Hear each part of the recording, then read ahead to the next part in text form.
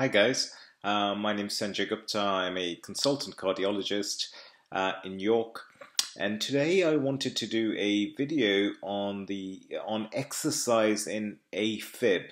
Exercise in AFib. In particular, this video is about the benefits of exercise in patients with atrial fibrillation.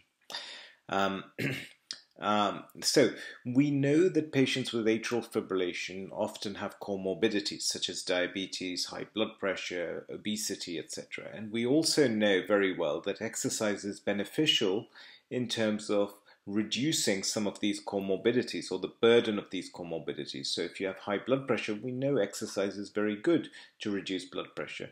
If you are overweight, we know exercise is good for that. But what we don't know is whether exercise is good for AFib or not.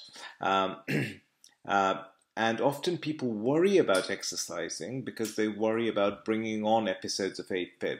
And there is also considerable evidence that people who do a lot of exercise, high-level endurance training, ultra marathons, very intense cycling, etc., in those people, there's a much higher risk of atrial fibrillation. So there is considerable anxiety and confusion amongst patients who have AFib as to whether they should be exercising or not, because they don't want to make their AFib worse. Secondly, they always worry about whether exercising is safe when you have AFib.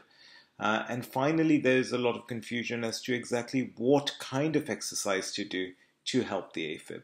So I thought I'd try and answer those questions in this video. Okay. Last year, there was a very interesting study published in the Circulation Journal by a group of researchers from Norway, headed by a chap called Malmo. Okay, and I'm going to put the link to the study on my Facebook page. So if you are interested, please do pop by. I'll also put a link on YouTube.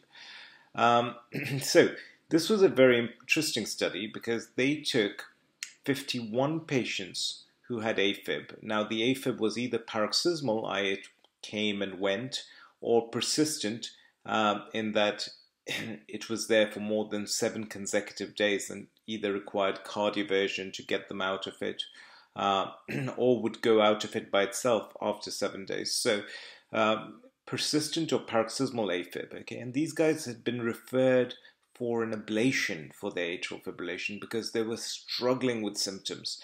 So they were having bad symptoms from their AFib. They were not really tolerating it very well. They'd been referred for an ablation.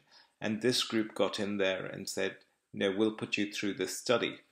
And what they did was they wanted to assess the effects of exercise on these patients with AFib. And so what they did was they implanted a loop recorder, a little device under the chest in these patients. And the advantage of that is that it allows you to measure the burden of atrial fibrillation very accurately, because sometimes AFib can be silent. How do you know how long it's going on for? So if you have a device which is measuring how much AFib there is, then you get a much more accurate estimation of exactly how much AFib is and whether your study, using exercise does benefit the amount of AFib. So that's why they put this in. And then what they did was they divided this group of 51 patients into 2 groups. Okay, one group was randomly assigned to an exercise program. One group was randomly assigned just to do what they normally do, the control group, all right? And they collected the data. So the 26 patients were assigned to a 12-week aerobic interval training program. And 25 patients were assigned to a control group where they were just allowed to do whatever they wanted to, including the kind of exercises that they would normally do. All right? Now, these guys were not hugely overweight. Their average height was 6 feet, and the weight was 93 kilos, and their BMI was around about 28. So they're not obese patients by any means. They're sort of average patients. Anyway, what did they find? At the end of the study, after 12 weeks of aerobic interval training, what they found was that the mean time in AFib increased from 10% to 14% in the control group, i.e. the group that was not put through the exercise program, the group that was just allowed to do their own thing. But in the group that went through the exercise program, the time in AFib reduced from 8.1% to 4.8%.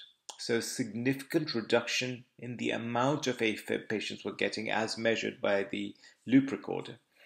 But then you have to say, well, yes, that's in the loop recorder, but does that mean that the patient felt better? And the exercise group reported a significant improvement, not only in their quality of life, but also they said that their AFib episodes had become less frequent. And when they did happen, they were less severe than before. So that's really interesting. So not only objectively do you get less AFib, but subjectively the sensation of AFib is not as bad, and the episodes of AFib don't occur as frequently. The patient's weights decreased by about 2 kilos in the group who had gone through the 12-week program compared to the control group, and their cholesterol levels also fell. The group that was exercised, in them the cholesterol levels fell. And very interestingly, they also measured the atrial function, the function of the atria by using MRI scan, and they found that actually in this group, the group of patients who underwent the exercise regime, in that group of patients, the atrial function also improved. So very, very interesting, and in all ways, the exercise programs seemed to benefit the patients with atrial fibrillation. And remember, these were pretty symptomatic patients who had actually been initially referred for an ablation. So these are powerful data, okay? So this is a very important study because it shows how beneficial exercise can be in patients who have AFib. And that exercise is not just for patients who are very obese, but actually average patients with a BMI of 28. Even in those patients, the exercise not only reduced the amount of AFib they were getting, it made them feel better, they lost weight, their cholesterol levels came down, and their atrial function improved. Okay?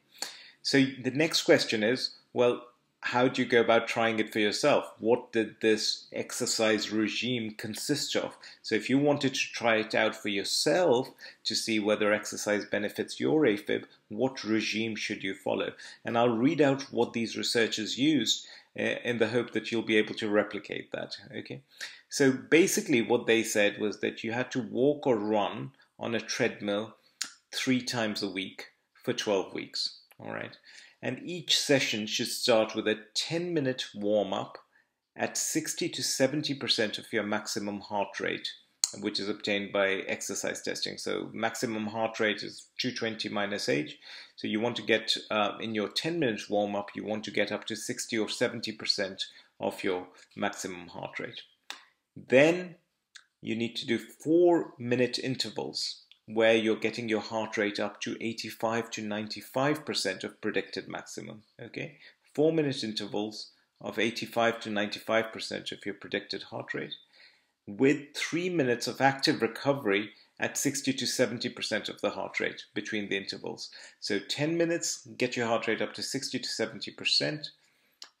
Then go for 4-minute intervals where you're getting your heart rate up to 85 to 95%, interspersed with 3-minute recovery periods where the heart rate comes down to 60 to 70%. So you're getting the heart rate up to 85 to 95% during exercise, bringing it down to 60 to 70%, and then going back.